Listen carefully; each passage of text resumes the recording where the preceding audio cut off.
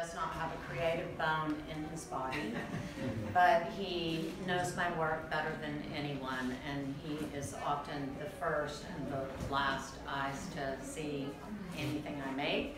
Sometimes I veto him, but I do always listen. And I am a full-time working artist, and I bleed money. And he,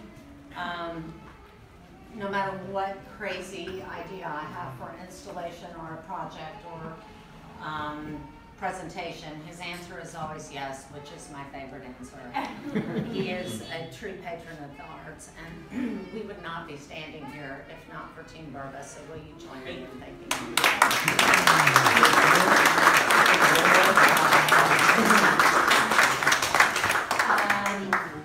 And also Bryce Langford was really instrumental in helping me sort out the particulars of this installation. I've never installed anything this way, but I really wanted to speak to the actual work, and we spent a lot of time talking about it and trial and error, and then he physically helped hang every inch of the show. So thank you for that. Also, I want to say this is part of the Click Triangle Photography Festival, which I have been working on for, I don't even know how long now.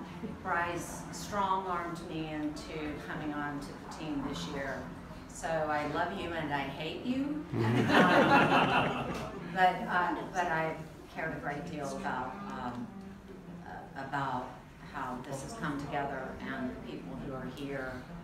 And the entire festival. So,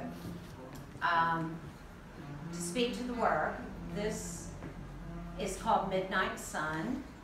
I have never done an exhibition that was really a lot about process. I am completely driven by the narrative and subject matter.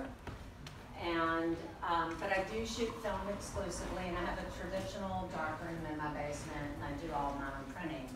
And at the end of any given day, you know, the floor is covered with test strips and failed prints on the way to the good print. And when I started making the assemblage work, which was about, I think maybe 4 years ago, I'm not sure, when I started to do the three-dimensional pieces, I started to think, well, wow, I should just keep these in case I tear them up or use them. You never know what you're going to wind up using. And so after about 6 months, 8 months, as I started to go back and look through these bits that I'd kept, I was stunned that the unwashed prints, the chemistry and the paper drying, it had started to have its own, you know, this whole thing happened that I just thought, well, wow, these are actually far more interesting and actually more beautiful than the finished print that I,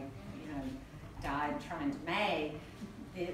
And I had almost nothing to do with it. And that really led me to think about what I often now have an awareness of, which is the role of providence in my life, particularly my creative life. I never think I'm on my own in those really creative moments. It always feels like there's an energy that is moving through that I've just opened up to, and that's when, you know, the magic starts happening. And it's not only exciting, but it's also comforting. So this really actually feels like that manifest. I left the room and this happened.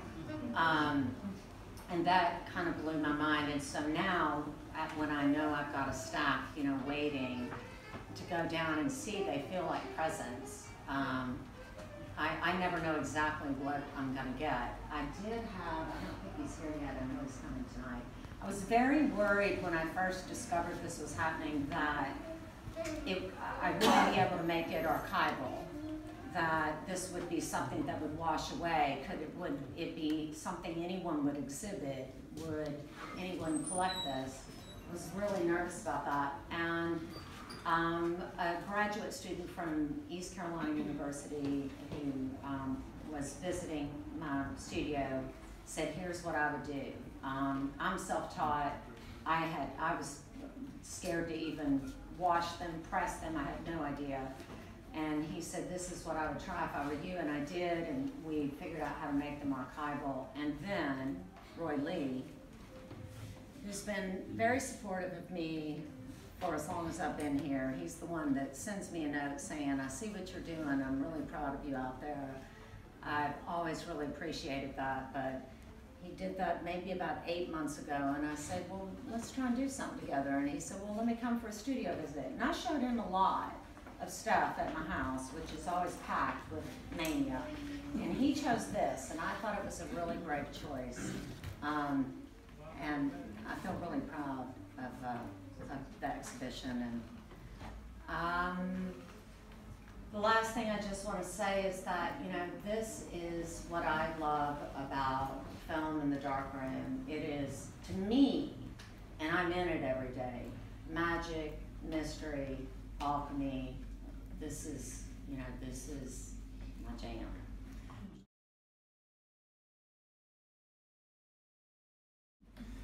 Serendipity is a wonderful thing. Isn't it?